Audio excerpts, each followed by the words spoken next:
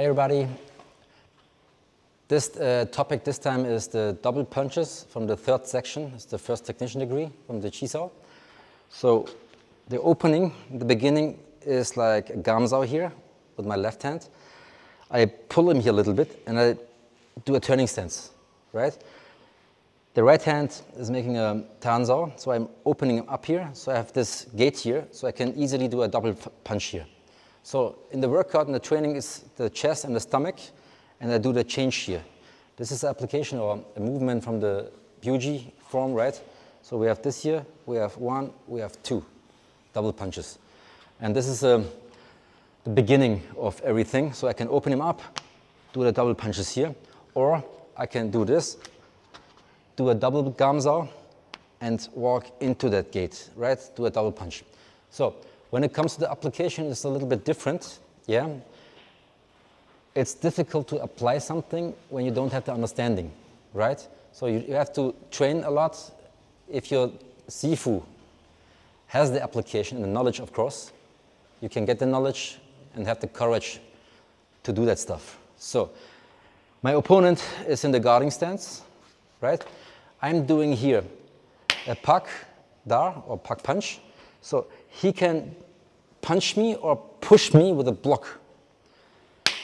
Now I can do that movement here.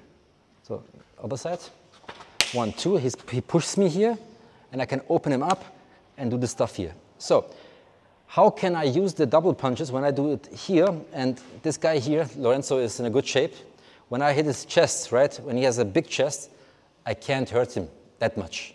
So this attack would be not to the chest and the stomach. It's only for training purposes.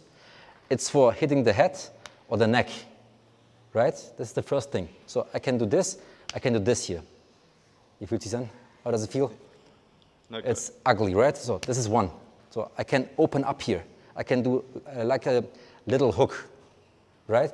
So the other thing would be, from the beginning, I do 1, I do 2. I can do that right now with 2 things to the head or to the neck here. This would be the second level. So the third level of much pain would be the nail fists, right? So he's doing the stance again. I'm going in. I grab him here with a double gamzao, pull him down.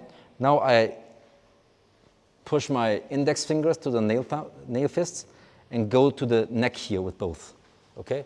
So I can hurt him so much with that application here, with the attack, that he will collapse and crash down.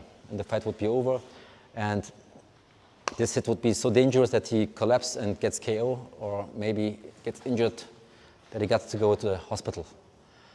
So this was it. Thanks for watching. See you the next time.